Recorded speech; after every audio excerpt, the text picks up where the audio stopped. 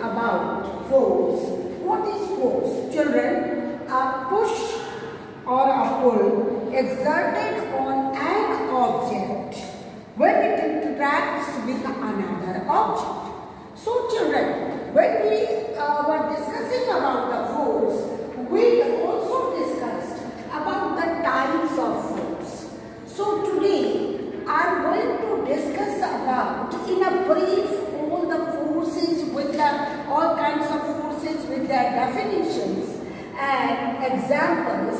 And children, whenever you see your chapter, your page number 108, the question number C, complete the concept map. So this is the concept map. So the force is given, the name, and the types of forces.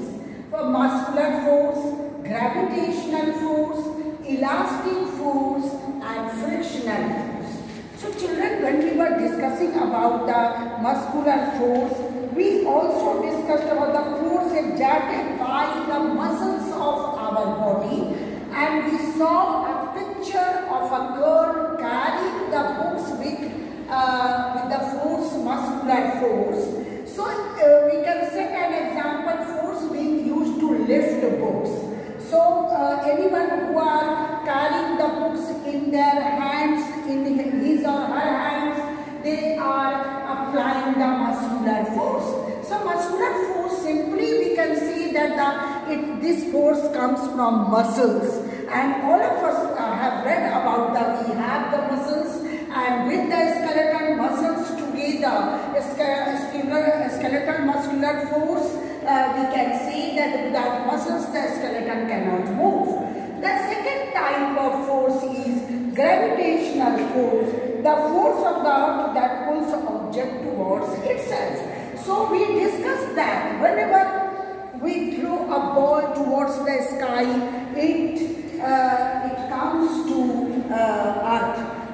So it goes without saying. So whenever we throw a leaf, it comes after some time. It comes to the earth because leaf is not having much mass.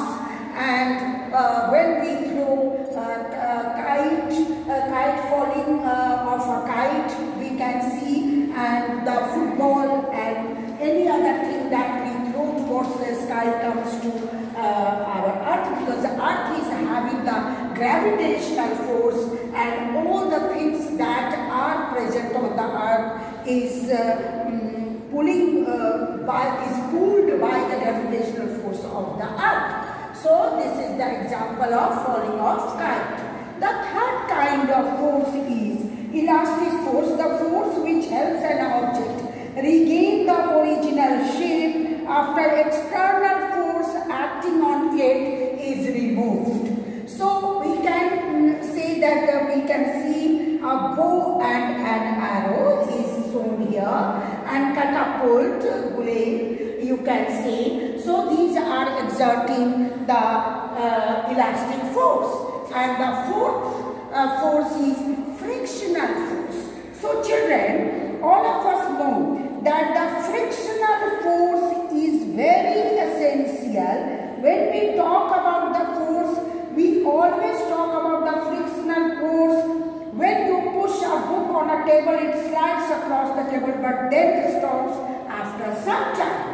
This is what causes the book to stop. This is the frictional force, and all of us know we can see the grooves on a tire that really helps a tire to stop very easily on a rough surface, to make it rough, because all of us know when we slide on ice, it becomes difficult due to less frictional force. So girls playing the slide, and when we slide the book on a table, it stops just because of frictional force.